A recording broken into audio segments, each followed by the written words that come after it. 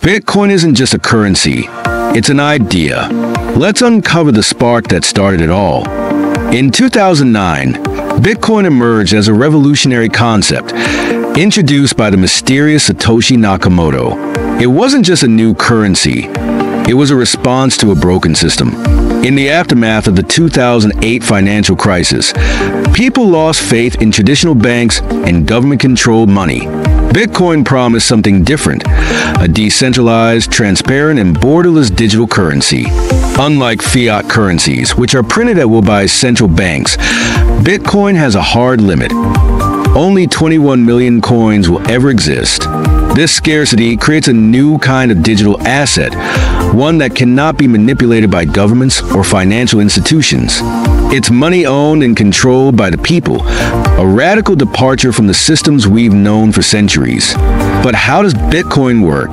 Transactions are validated and recorded on a public ledger called the blockchain.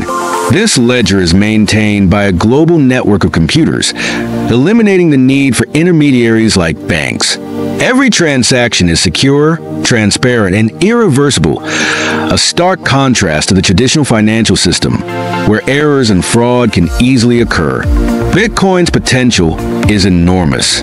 It offers financial inclusion to millions of people without access to banks and makes cross-border transactions fast and affordable. Yet, it's not without controversy.